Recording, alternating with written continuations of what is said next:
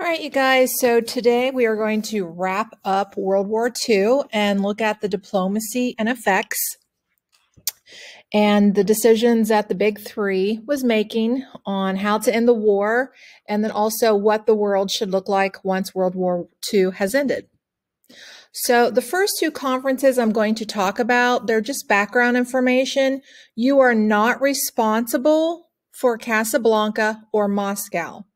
So looking at the Casablanca conference, and here we're looking at in the January of 1943, President Roosevelt, and I refer to him as FDR, and Churchill had made the decision that it's going to be unconditional surrender for all enemies. And I had pointed that out on Tuesday when we were looking at the turning points and watching clips from World War II from space, that this time around, all enemies must understand that they lost this war. And when this war ends, it will be on the schedule and of the agenda on the Allies. The Axis powers do not get to dictate how this war ends. So it is completely unconditional surrender. And that's why we're seeing a very heavy presence, particularly toward the end of the war, on the destruction of areas that have a high population of civilians. So the firebombing of Dresden and then the destruction in Berlin, it's because it's unconditional surrender. They had also made the decision, and excuse me, and really this is going to come from Roosevelt, that they are not opening a second front up in France until they've gone through Italy. So Italy had to be invaded first, and then they would focus on that second front. Remember, I had talked about how President Roosevelt was very conscious of how many body bags were going to end up back in the United States, particularly in a war that's taking place in Europe, and that wasn't where our issue was. Our issue was over in the Pacific against Japan. So he was very strategic about where we would first enter into the war in Europe, knowing that going into France, where you had that heavy presence of the Nazis, that would be a huge, disaster for us if that was our first encounter. And we saw that in the video, that we actually, were in North Africa, then we went into Italy before we went into France. And, it wasn't the best experience for our guys in Northern Africa. The Moscow conference, October to November of 1943, this is where the Soviet Union, Stalin says, yes, when this war is over, after Germany has been defeated, I will join the United States and Great Britain against Japan.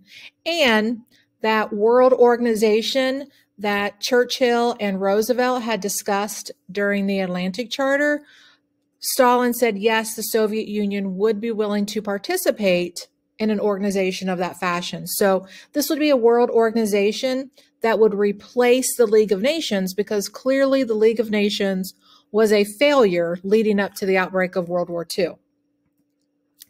All right, so now we're going to look at three different conferences, and you'll notice that there are stars around each of their names: Tehran, Yalta, and Potsdam. You are responsible for the information that happens during these conferences and knowing the order and the people involved.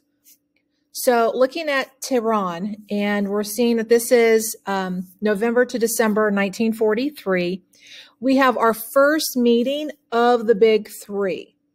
And so that's going to be the U.S. President, FDR, Roosevelt. We will have Great Britain's Prime Minister, Winston Churchill. And then we have the General Secretariat of the Soviet Union, or USSR, Joseph Stalin.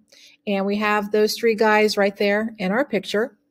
So the breakdown of this one, I have it where what Stalin is wanting to address, what Churchill, and then what Roosevelt. So at Tehran, Stalin wants to put it on the table that, yes, when this war is over, I am committed to enter the war against Japan.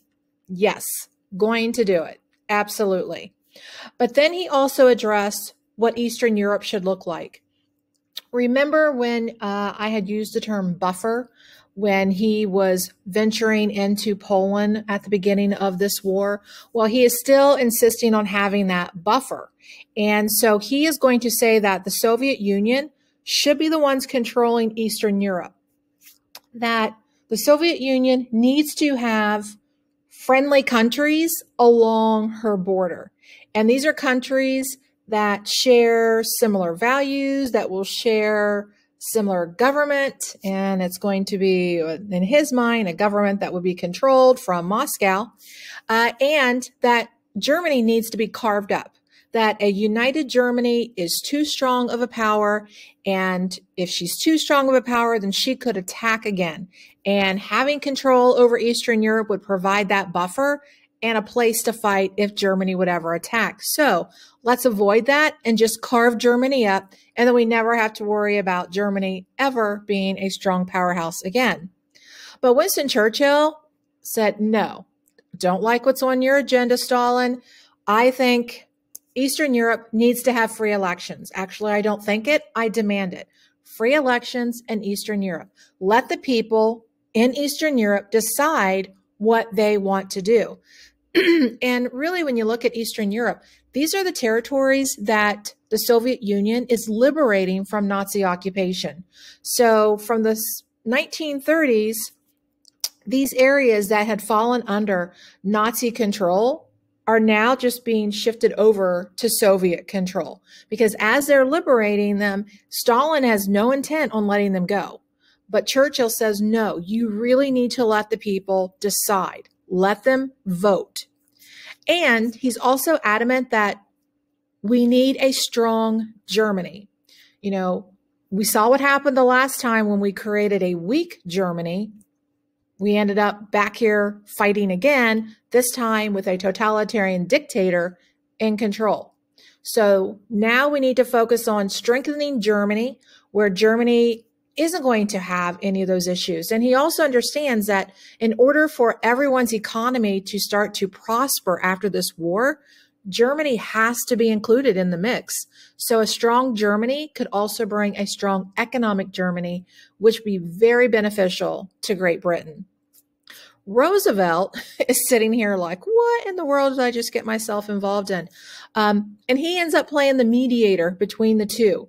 You know, he can understand the issues that both sides have, and it's going to be very difficult to say to one, yes, you can take the land that you free from Nazi occupation, and the other one, no, you cannot, because England is going to take some territories that they free during this war and say, Stalin, you can't do that. So a little bit of hypocrisy going on here. And so Roosevelt is trying to play that mediator.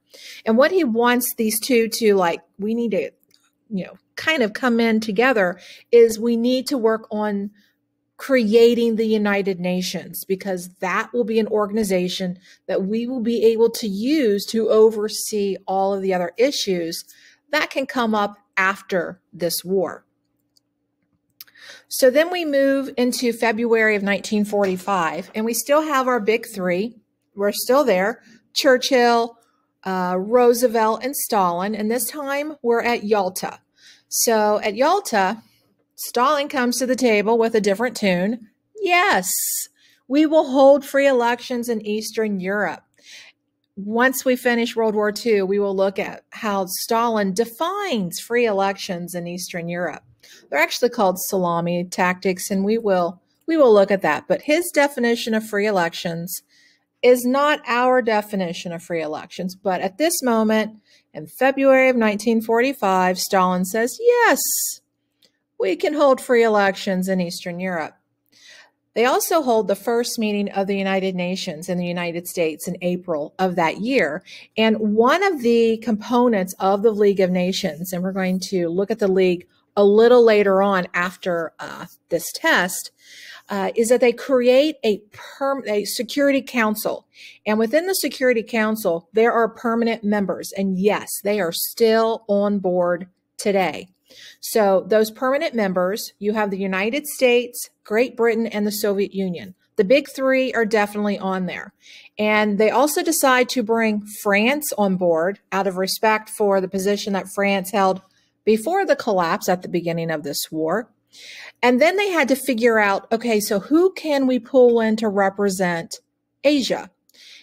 And it definitely wasn't going to be Japan in February of 1945 because they are at war with Japan. So Japan's not going to get pulled in to the mix as a permanent member of the Security Council.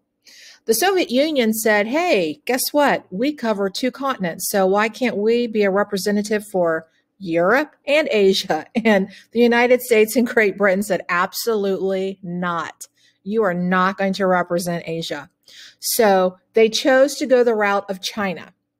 So as the members of the Security Council and the permanent members, and there are other members that are rotated in and out every so many years, but these 5 nations, whether they get along with each other or not, are the permanent members of the Security Council.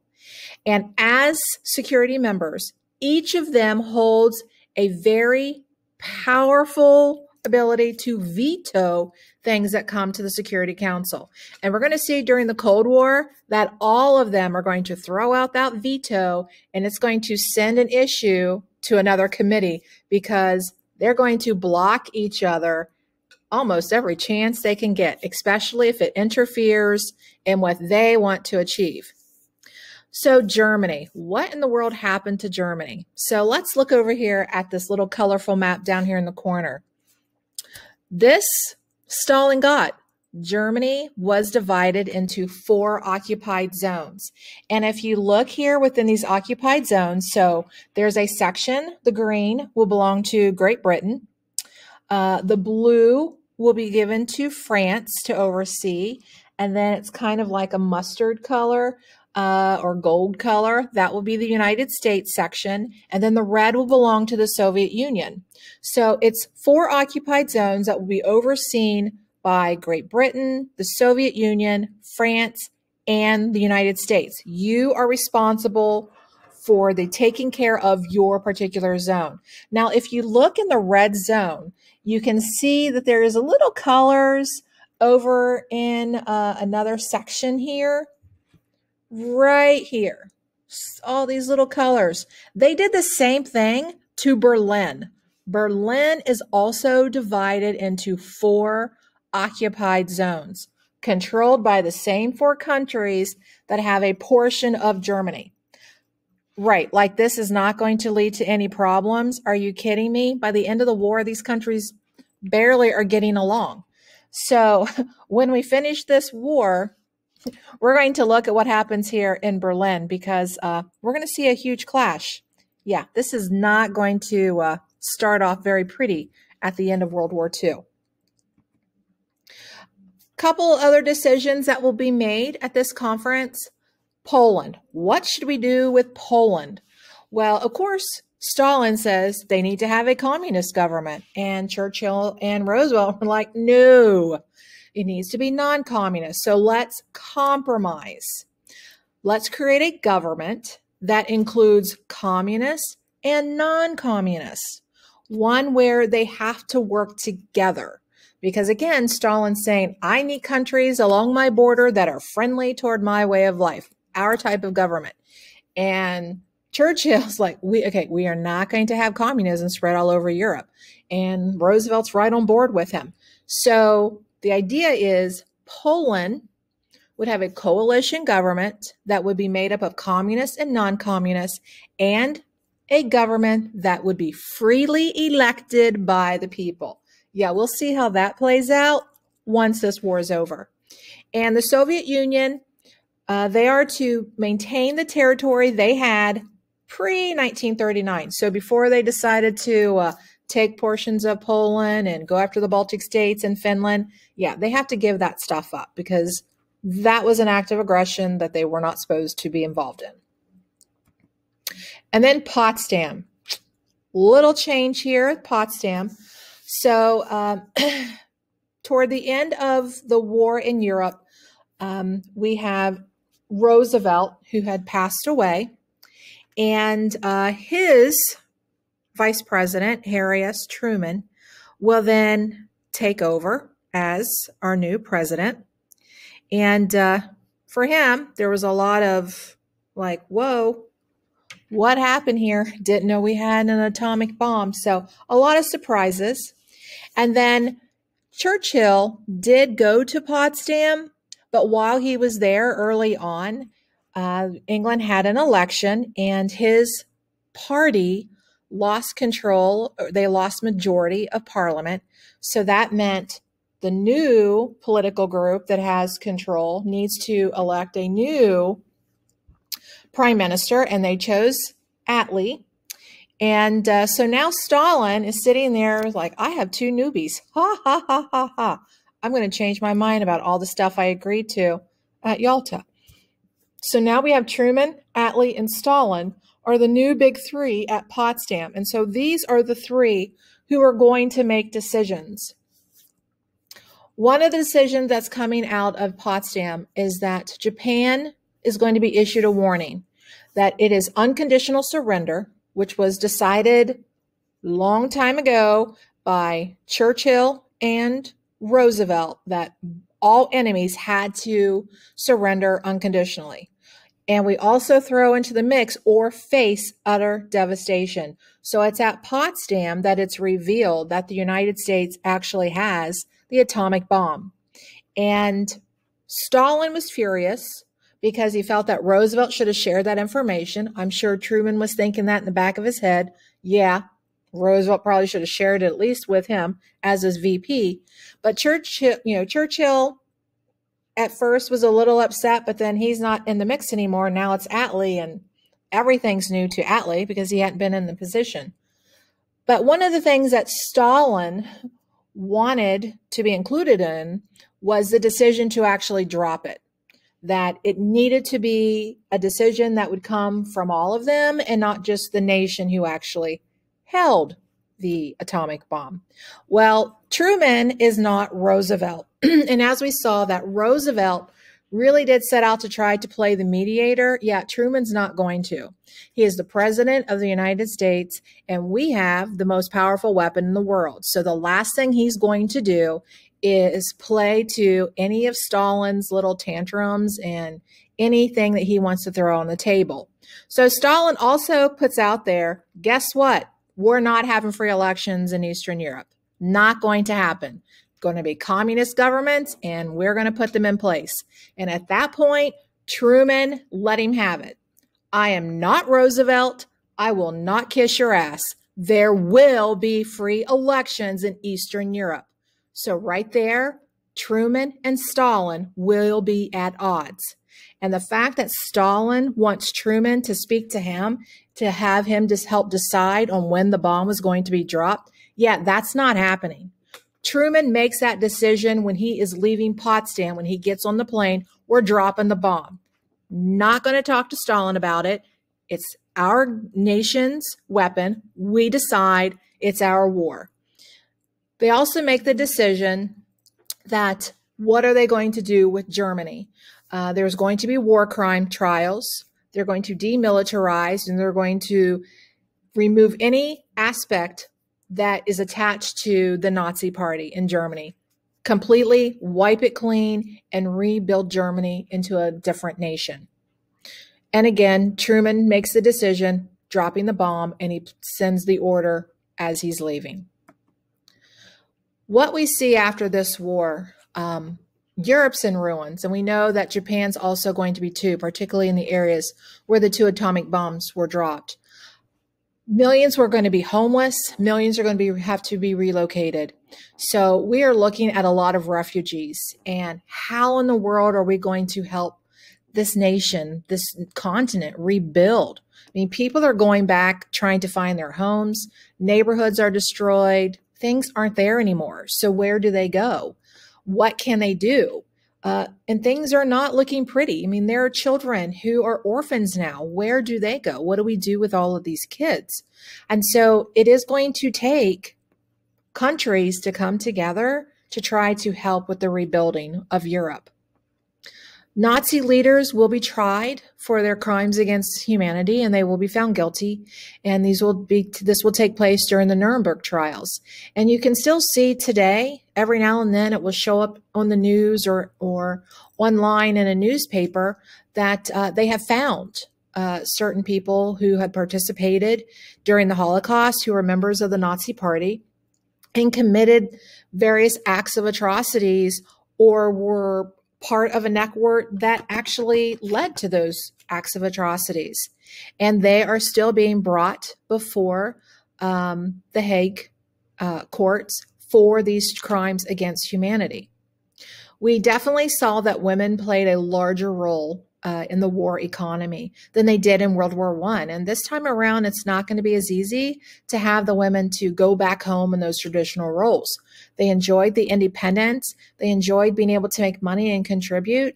And they enjoyed, having a position outside of the home that they felt would be very, contributing to society. So a lot of women, no, they liked their jobs or they wanted to pursue further jobs.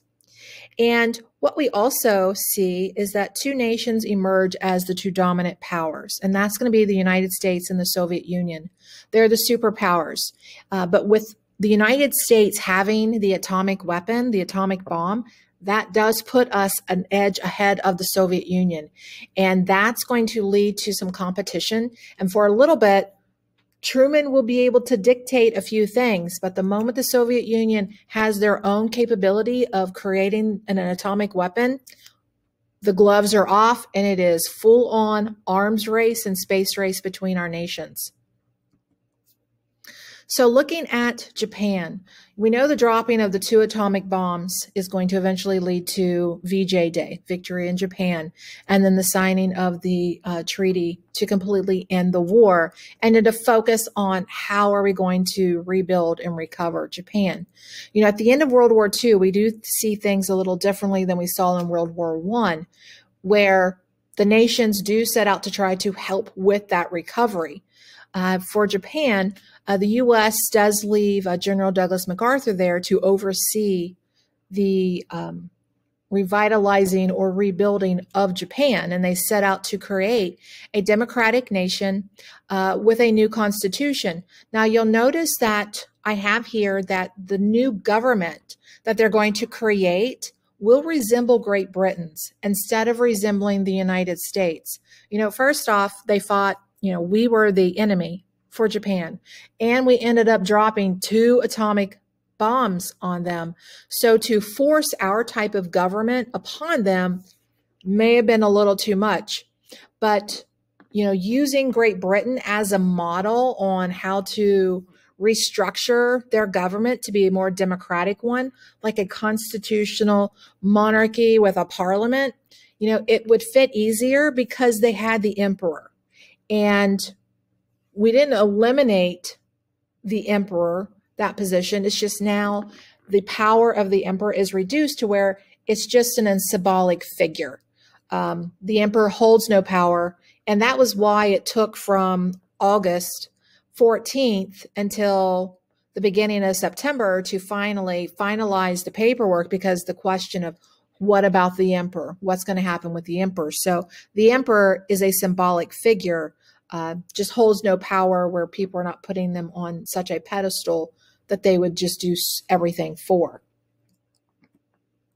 Within the new constitution, again, their government is turned into a democratic nation. So you see a two-house parliament that people elect, and all citizens, so that includes women over the age of 20, can vote. And we're also including a Bill of Rights, and we know the significance of the Bill of Rights. We had England's English Bill of Rights as our model. We established a Bill of Rights, and that protects people's basic rights from, a government becoming abusive. But we also included something else within their constitution, and that's Article 9, that Japan cannot be an aggressor and actually set off a war. They can defend themselves, but they cannot be the aggressor, because we see that the United States was pulled into this war because of the aggressive actions of Japan. the going after people's nations' colonies, and then that attack on Pearl Harbor pulled us right in. And the extreme measures that were taken by the Japanese military and the civilians on continuing this war, Article 9 is put in there. And that article has actually come up in previous years because of the conflict with North Korea and how North Korea is trying to exert their force and testing some of their weapons and missiles and getting a little too close to Japan. And, the point is, would Japan have to break that Article 9, and how would the world, particularly the United Nations, see that? Chances are they're going to see that North Korea was the one provoking and being the aggressor in that situation. All right, so reminder, the 3 conferences that you need to know will be Tehran, Yalta, and Potsdam. All right, that is it.